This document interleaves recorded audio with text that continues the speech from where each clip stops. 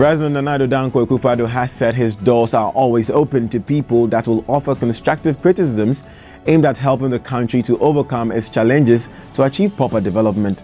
According to him, he is aware that people, including his political opponents, have different brilliant ideas that can contribute to accelerate the country's developmental agenda. Thus, he is ready to welcome such positive ideas.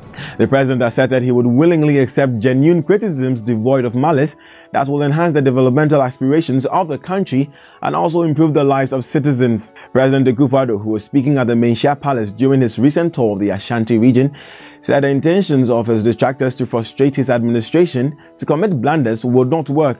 He also said that plans have been put in place to revive the Stroll railways back to life, and the growth of the country would be further enhanced if the railway sector finally began to operate, adding that his government will surely bring significant changes in the country.